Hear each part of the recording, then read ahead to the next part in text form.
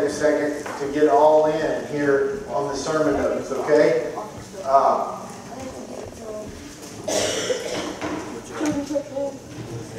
While those are getting passed out, I guess, and I think of all in, I have to tell you, unfortunately, I think of poker. How many of you, when you think of all in, you think of poker? How many? Yeah, didn't want to explain that to kids. So, are y'all, how many of you here, do y'all know what all in is in poker? Okay. I appreciate some innocence out there, okay? Because one of the things I'm going to tell you, I believe God was all in before there was poker and all in. But I do have to tell you that all in today has become a poker term, because what happens is a guy gets some chips, okay? And all of a sudden, for whatever reason, whether he has a good hand or he's wanting to bluff or there's a lot of strategy, like the way you would do it, but all of a sudden a guy will all of a sudden take all of his chips and push them into the middle of the table. All of his chips. How many of his chips? All of his chips. And let me tell you what, at that moment, he's all in. Okay?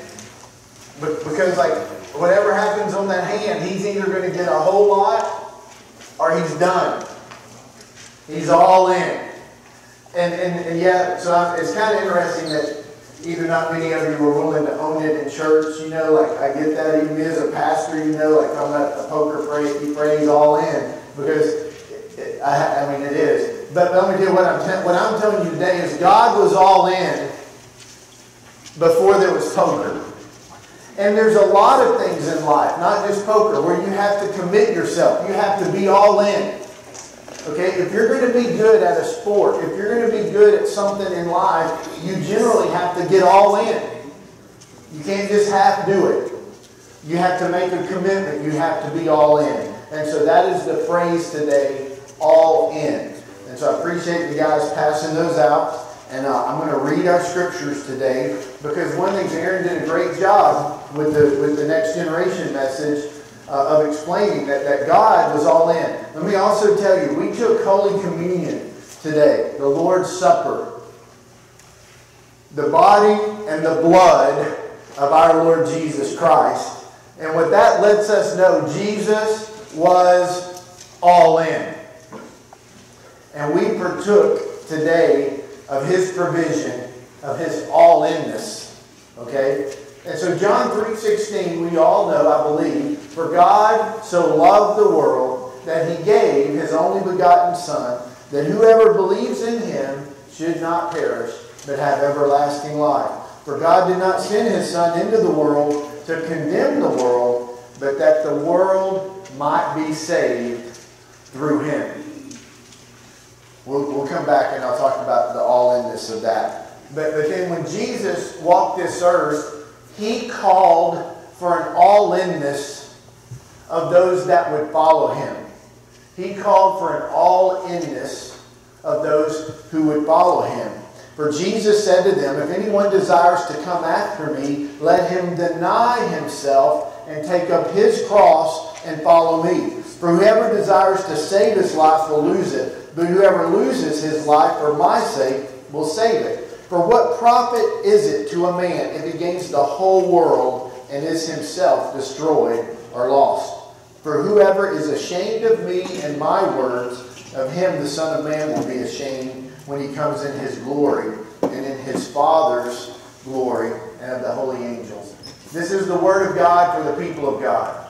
Thanks be to God. Let's pray. Lord, I pray today that You'll make this real to us, Father God, to understand what it means for us to be all in today, to maybe have a vision of that, to examine our hearts, Father God. That's really the point of the visual, is to be able to examine our hearts, and then maybe also gain understanding as we meet people and come in contact with people at different times in our lives. So Lord, bless this sermon, bless this word today. Give us Your wisdom in Jesus' name.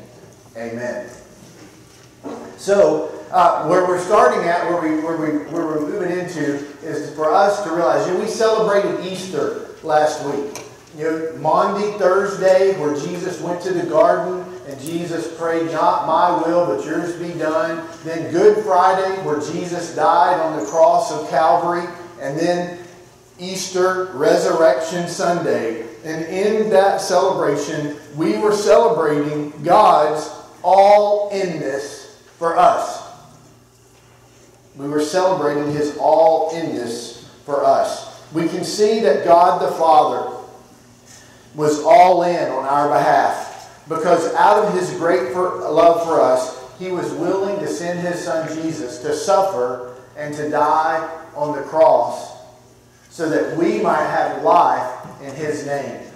As a parent, if you're a parent and you ever, for your children, you love your children and you want what's best, and you don't want to ever see them suffer or have hardship. And to think that God knew He was sending Jesus to the earth to suffer on the cross. And you get how all in that is. Okay? But then Jesus, Jesus knew the cross was going to be an agonizing death. And that's why He prayed in the garden, Lord, if there's any other way for the salvation of humanity other than my death, please, Lord, but not my will, but yours be done. And Jesus was all in. He was all in for the love of the Father, because He loved His Heavenly Father, and He was all in because He loved each one of us. Jesus knew that what He was doing was going to echo through the ages, because even when He prayed with His disciples, He said, I pray not only for these, talking about His disciples, but I'm praying for those who will believe in me through them. He could see us sitting here today, and He was all in when He went to the cross. I'm going to say I believe the Holy Spirit was all in too, because the Holy Spirit was the resurrection power. Last Sunday we talked about the same power that rolled the stone away. What's the rest? Same power alive in us today.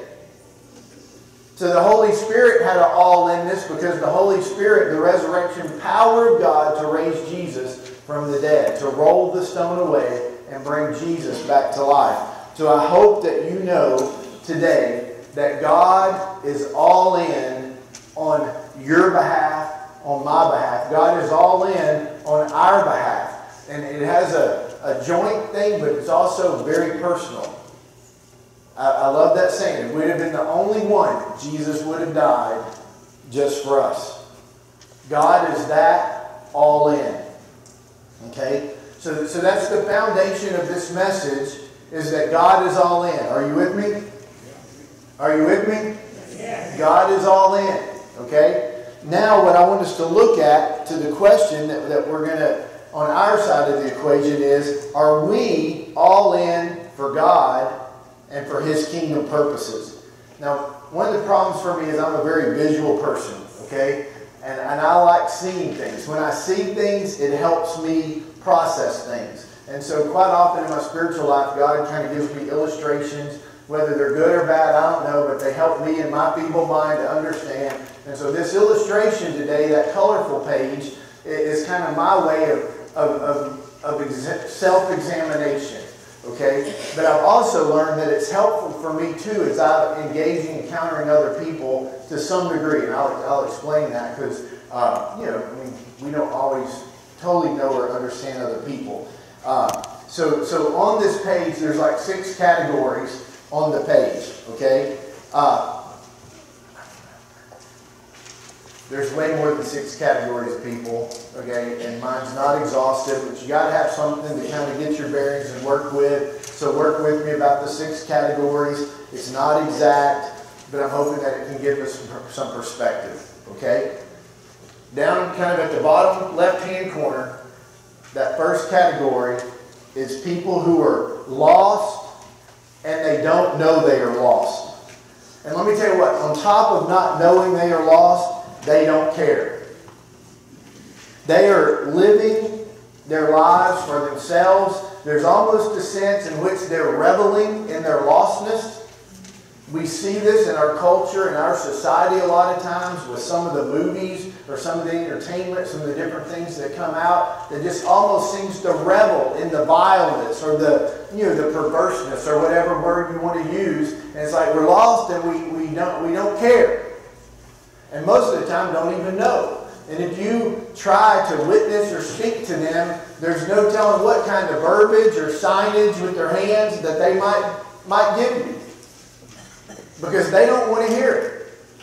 They just want to revel in their lostness. And so just save all of your religious stuff, you know.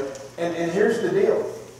The vast majority of people in the world today, this is the category, this is the largest category of the 6.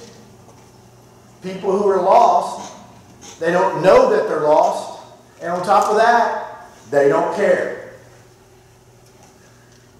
Always you think, what can we do for those kind of people? 2 things.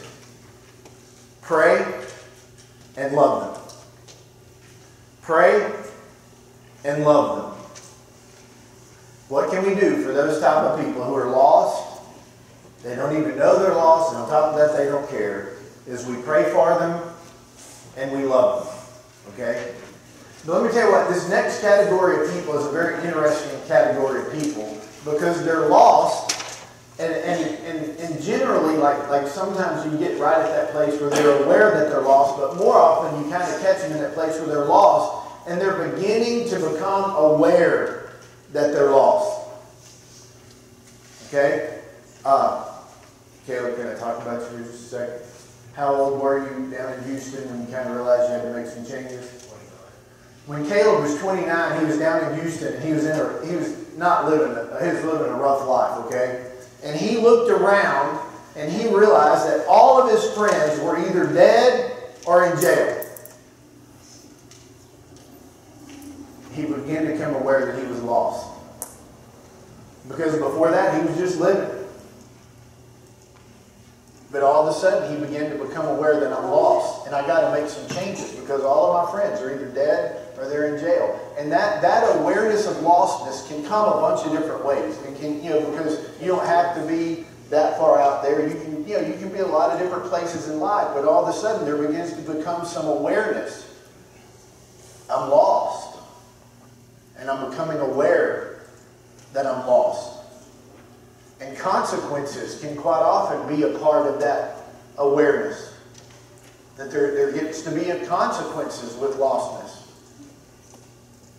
And a lot of times you start getting sick of those consequences. And you think, how are these consequences? Well, you're going to have to change behavior. Well, a lot of times you change behavior and it's beyond you. Jesus Burger yesterday, when they gave the call at the end of the sermon, there were 12 to 15 people that went forward. Okay? It was really awesome. And it was quite interesting, some of the people that went forward. But there was one guy in particular I was drawn to, and I went to hug him. And when I hugged him, he just reeked of alcohol. I mean, reeked of alcohol. And what you know is he's tired of those consequences. And he's beginning to become aware that he's lost and he's tired. But the question is now, will he have the strength? Will there be somebody walking through this with him to see him out? The guy that was praying with him was taking his phone number. They were exchanging numbers and they prayed for him. But let me tell you what, his battle is going to be last night. It's going to be today. It's going to be all through this week to see how that goes, okay? But he went forward yesterday because he was lost and he's becoming aware that he's lost and wanting to make some changes. I'm going to come back to this a little bit later, but you got the picture, right? Okay? Because then we hit the cross, and we start coming out on the other side of the cross now, okay? I want to tell you that last category, that second category, there's not tons of people in that category, okay? But it's an interesting category, and it's out there. Okay? Now then, we hit the cross, and you come to the other side of the cross. When you hit the cross, you come to realize that Jesus died on the cross for our sins, for God so loved the world that He gave His only begotten Son, that whosoever believes in Him, and you step into salvation.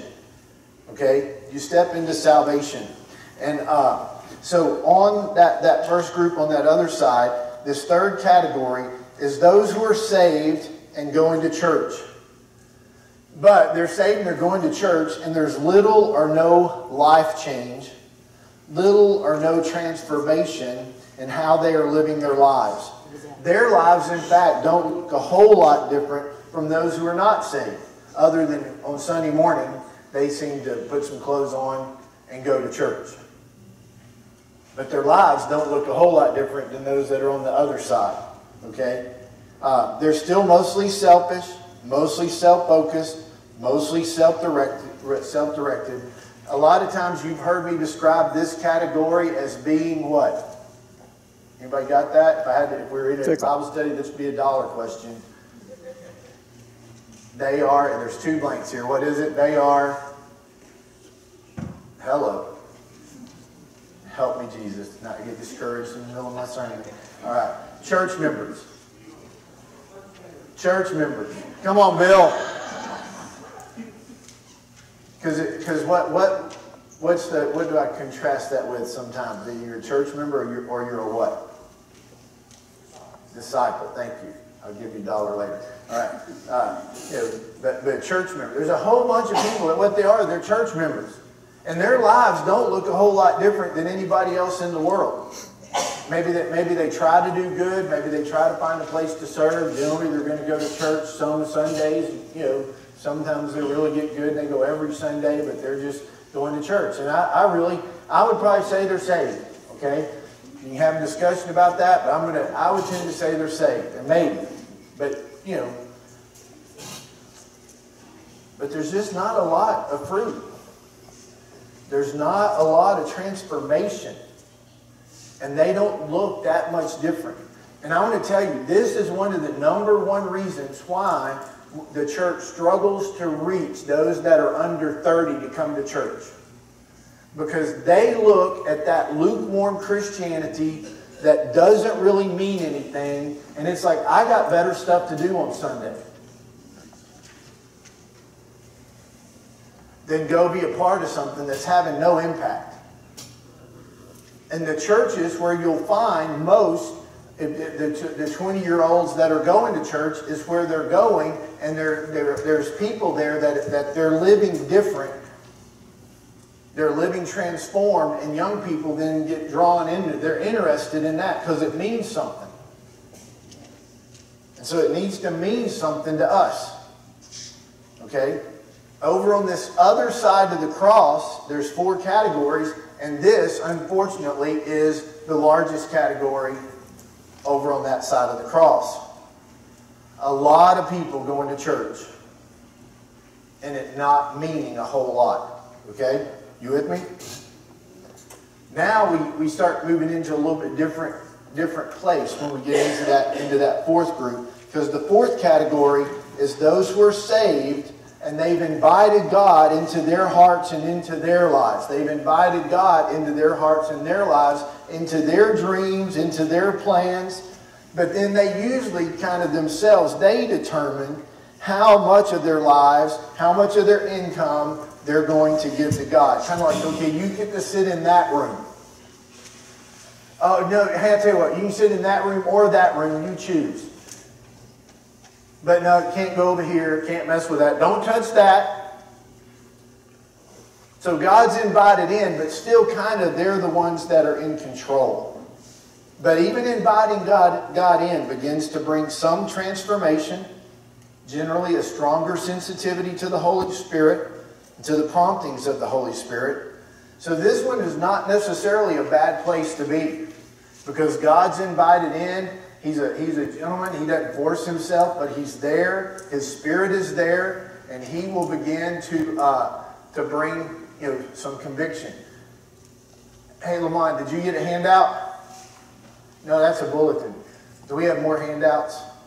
Dave, Lamont, next to the back row back there. Good to see you, fine man.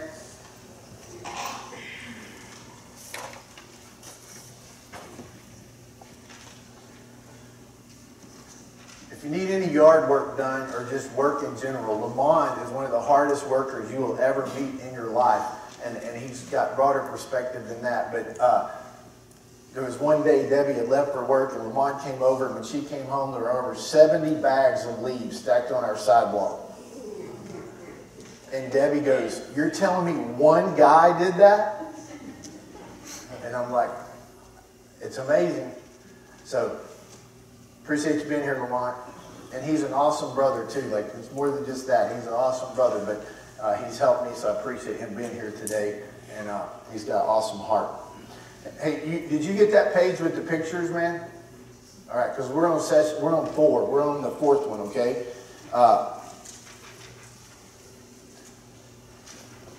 The 4th one, right, is the ones that have invited God in. You with me? Okay. Now we go to the 5th one, and the 5th category is those who are saved and have surrendered to God. The key word here is surrendered. Okay? They've surrendered to God.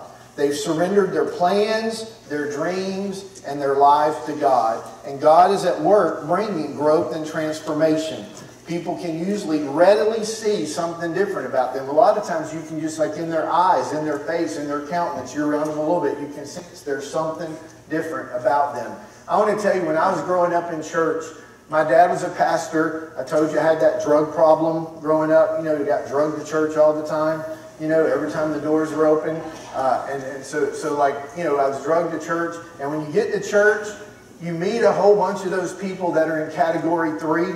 You know, they look like they had sour pickles for breakfast, and they're not happy, and they're just ready for church to be over. They just are ready for church to be over. They sit there the whole time. They're really, you know, you can see, it's like, when's this done? So I can check that box off. I gave God his deal. I'm ready to go home. I got plans this afternoon. The Cowboys are playing at noon. I want to see them. And they don't really give a rip about anything. They're checking a box. They're a church member. They get to do their duty, say they did it, see everybody. Everybody sees them, and go home, and then just keep living how they live.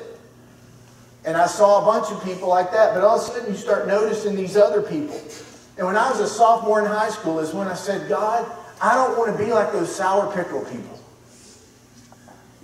I want to be like some of those people that you can tell they got something different, that they seem to live different. They know you.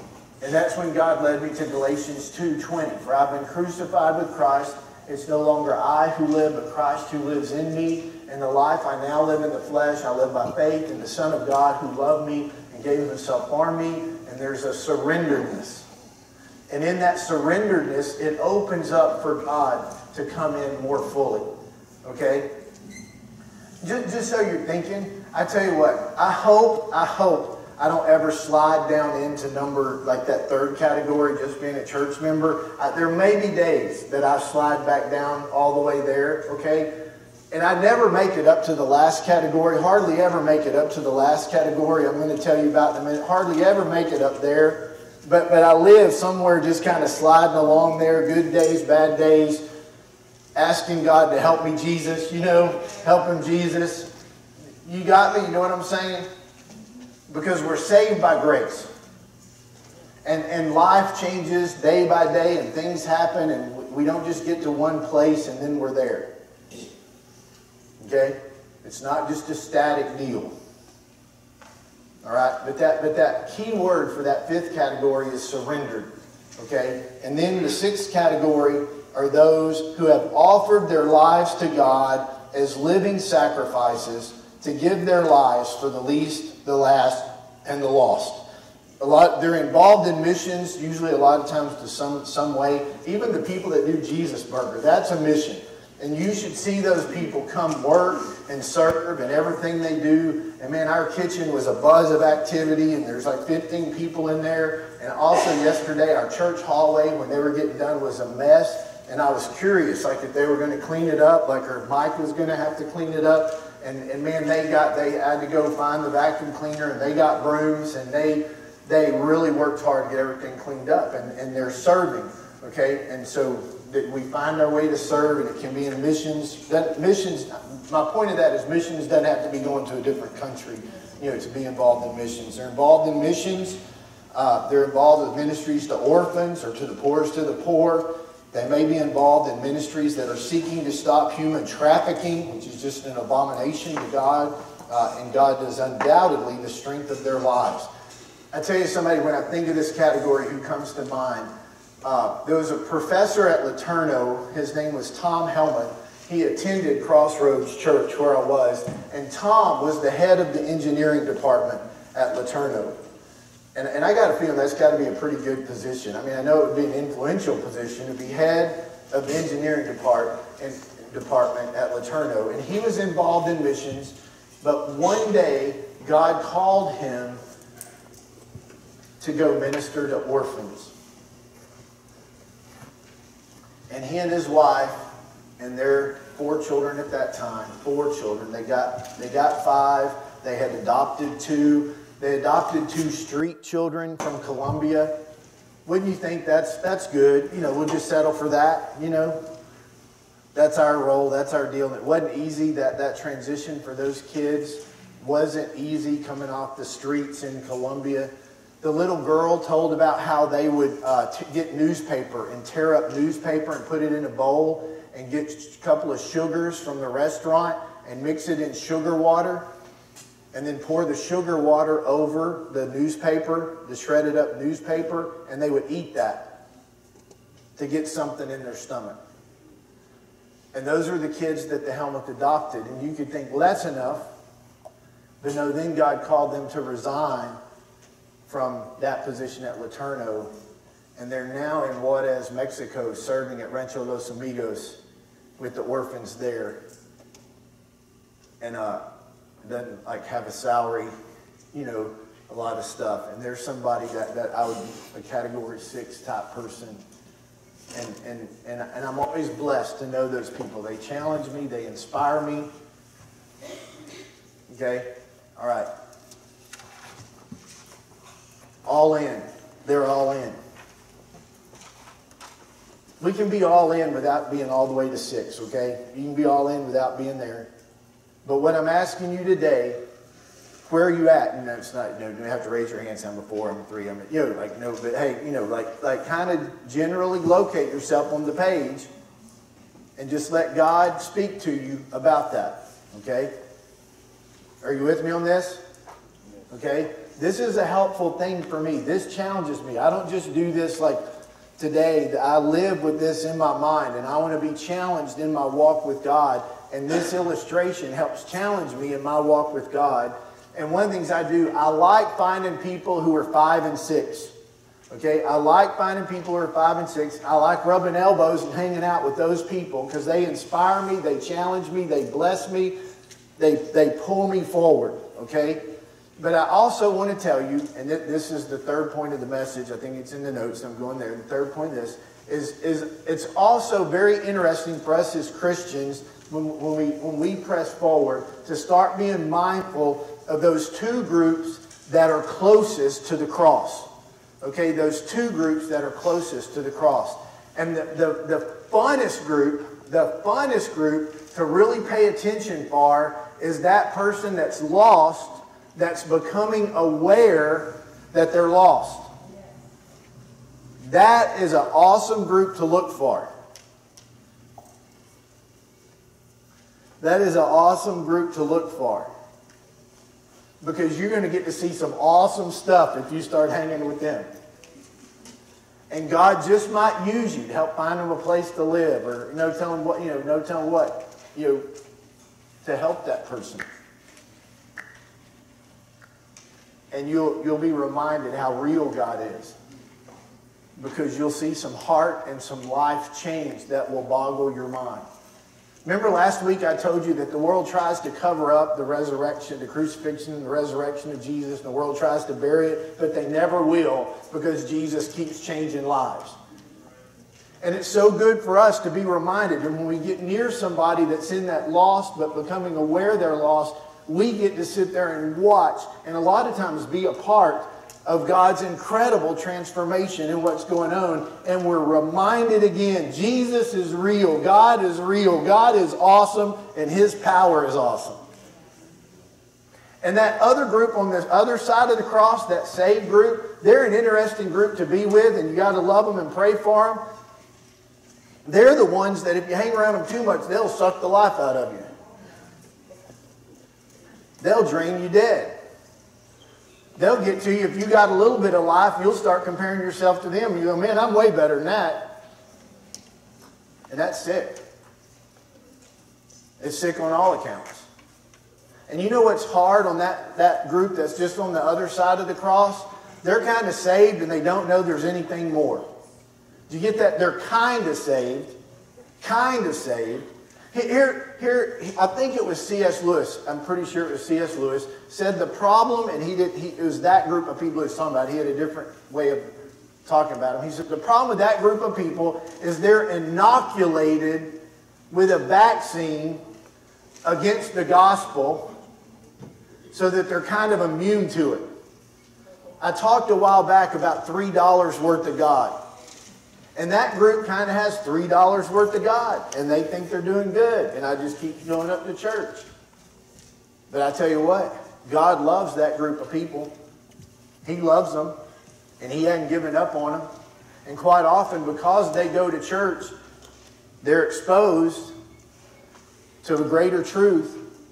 And all of a sudden, God can begin opening their eyes to something greater, to something more. And a lot of times you can get around those people and you'll see God starting to shake the chains off and shake the dust off and open their eyes and lead them into. Amy looked at this and she goes, you know, I feel like I'm making progress up the mountain. But I never really meant it to be like a mountain. But I will say that it's interesting because in the youth, when I was youth pastor for 9 years, we had a group called Mountain Climbers. And I actually that stirred it back in my mind about some sermons and some teachings I did about mountain climbing and mountain climbers. Because we always are wanting to go higher or deeper, whatever word you want to use with God, you know, more intimate in our relationship with God. Amen? Yeah. And for me, I'm a visual person. So I shared this with you today because this is something that I use in my life to encourage, to challenge myself. And then like the two things about that is I like finding people that are 5s and 6s and trying to hang out with those people or stay in contact with those people because they bless me and challenge me. And then I also, in my mind, I'm very cognizant of in that those two groups right closest to the cross of how to encourage, bless, and challenge them forward in their relationship with God. And it's where a huge blessing lies when God begins to touch the lives right there in those categories and shake things up in some dramatic ways. And so I want us to live with eyes of faith, looking for people in those situations, especially the ones that are in that third category that are starting to realize there's more. There's more. Because you know what's awesome in God? There's always more. That's what's awesome in God. There's always more. And one of the things that's awesome in God is all in toward us. He's always all in. And the challenge of my heart and my life is to try to be all in back. And man, that's hard. And I don't do it very well. But I get some people around me that try to kick my rear end there. Like a tin can, just keep kicking it down the road, keep kicking it up the hill. You know, that's where I want to be. We're going to take a moment to have some prayer so you can just talk to God about this. Are you with me? Lamont, you with me? You're awesome. We're going to take a moment where we just have some prayer and let God speak to our hearts and us speak to Him and us be all in with God. So the altar's open. I invite you to take a moment and come and pray. And you can pray where you're at if you like to do that. Our key right here is we're going to seek the Lord and we're going to pray. Okay? So the altar's open. Lord, speak. Your servants are listening. Thank you, God.